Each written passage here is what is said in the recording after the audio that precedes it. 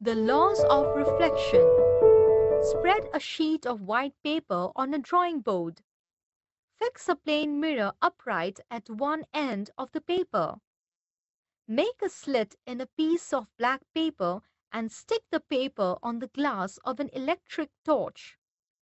Now, place the torch 10 to 15 centimeters away from the mirror. Make the room dark. Switch on the torch. What do you see? A beam of light from the slit in the paper falls on the mirror at an angle to it. This beam of light is incident on the mirror.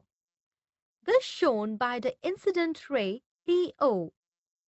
Draw a line perpendicular to the mirror at the point of incidence of the ray.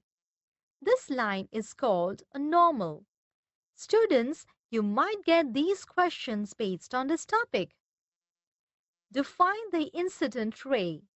Answer: a ray of light falling on a surface is called an incident ray.